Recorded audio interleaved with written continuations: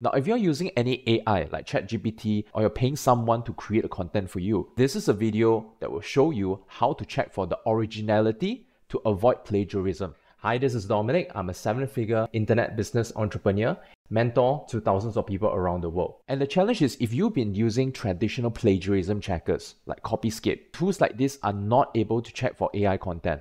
Now, if you've been publishing on Amazon or you've been keeping up to track with what Google has been talking about their policies against AI, while all these platforms do not seem to ban AI content yet, but what they're enforcing is the originality of the content.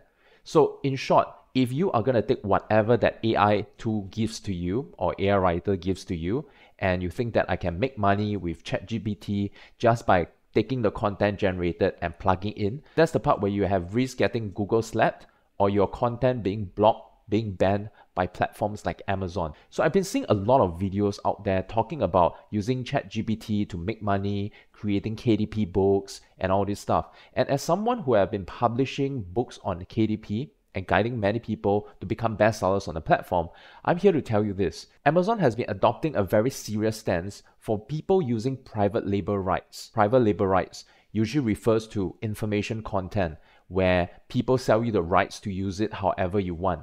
Now, they have a very strict policy against such things. So you cannot just go and buy a private label rights content or a book and just plug it in and kind of like publish it on Amazon. That will trigger Amazon to ban your account or to at least block that book from being published. So my prediction is Amazon is going to adopt something close to that when it comes to AI generated content. You cannot just use it as it is. And that's where in the other video, I talked about how you can use AI content instead, not copy and paste, but how you can improve on it to make sure that first of all, it has maximum salability, but second of all, that it still has originality.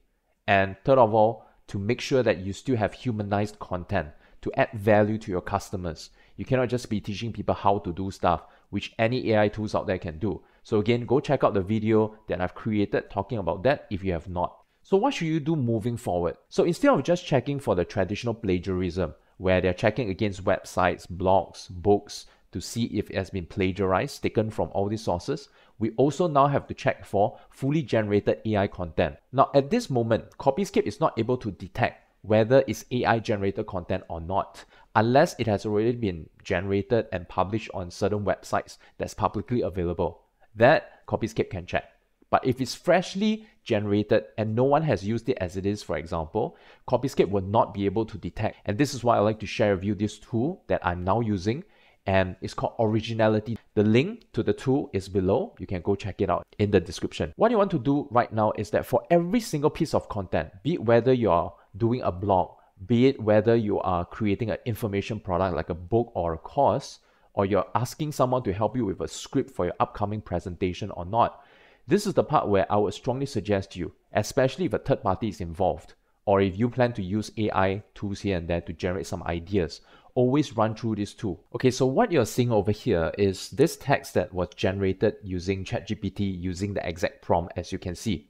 So this is the part where I created a 500-word article on using essential oils for busy adults. So this is just a test to see whether Originality.ai is able to check that or not. So I've selected the entire text over here and I'm just going to copy and paste it into Originality.ai as you can see over here. So when you're signing up for the first time, they will give you some free credits that will be great for you to test things out. Now, at this point in time, whenever we use any plagiarism checker tools, they always have a limit in terms of the number of words, maximum number of words that they can check for plagiarism, and in this case, also detect AI as well.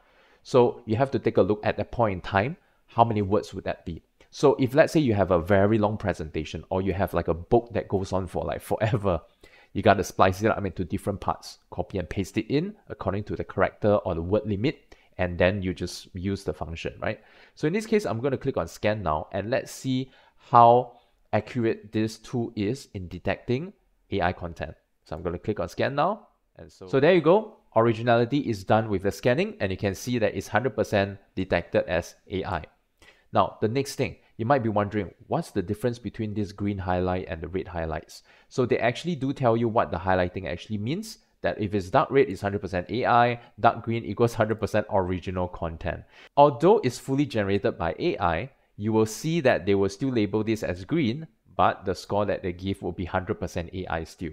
And that is just for AI results. There's another tab that's called Plagiarism, where if you click on it, they will actually tell you how many of it is being plagiarized. And something that is very similar to Copyscape is that they also tell you where they found the content from, like which website is it from. So they will actually tell you how many percent they are. And of course, you can go visit the website. So you can also click on the highlight plagiarism, and they will actually tell you exactly which sentence over here is plagiarized from that website. So this is the tool that I now use whenever I have a third party or I use any tools at all to give me some content ideas. So obviously, now that I've checked, they have credit system, and once you have finished using these credits, you can top up, and the rates are all available on the website. So after using Copyscape since like forever and now Originality.ai, here's my verdict. I would say that now that there's a lot of AI content being generated, I would strongly suggest you to use Originality.ai instead. And you will notice that it actually doubles up with what Copyscape is able to do. It checks for plagiarism. It tells you which website is being plagiarized from or potentially plagiarized from. But on top of that, they also do the AI content generation check. So again, although Google and Amazon is not strongly against AI tool at this moment, I would strongly suggest that you have to use Originality and insert it as one of the workflow whenever you create any content. And especially in today's world where a lot of people, including myself, are using ChatGPT from here and there. Even if you're not using the content wholesale, you're kind of taking the ideas, but there is a chance that you might just copy and paste a certain phrase or a certain sentence and forget about editing it. Now, you might be wondering, so Dom, how many percent are we looking at when it comes to AI results? Just like what I coach my graduates in my own program is that any form of plagiarism is plagiarism. It doesn't matter how much is the allowed percentage.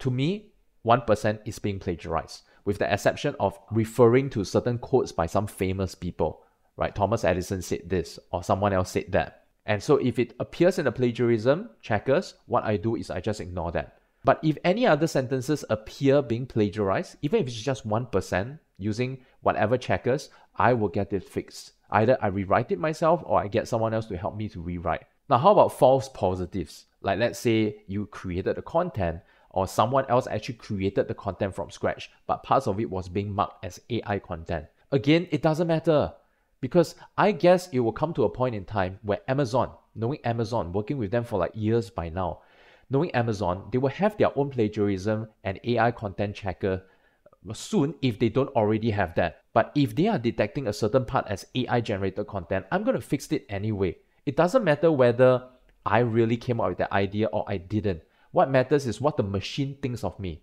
Because with so many ebooks being digitally published on Amazon on a day-to-day basis, I don't think they're going to hire someone to manually review every single part that's being flagged. Meaning that they're going to be very dependent on the script, on the software, on their plagiarism checkers, AI tool detectors, and that's what's going to happen. So in summary, whether it's something that I freshly thought of or what, the moment it's being marked as AI generated content, I will reword it. I will add in my own examples. I will go rephrase that. Yeah?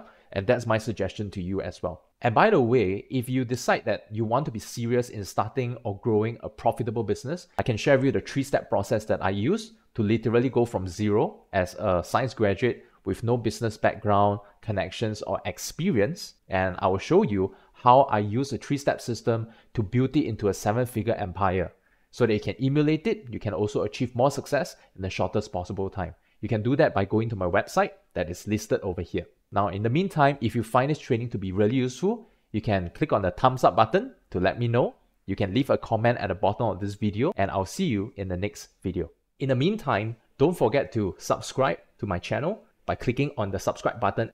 That way, you will always receive an update whenever my next video is ready for you. To take your business and your life to the next level, watch this video, and I'll see you in the next one.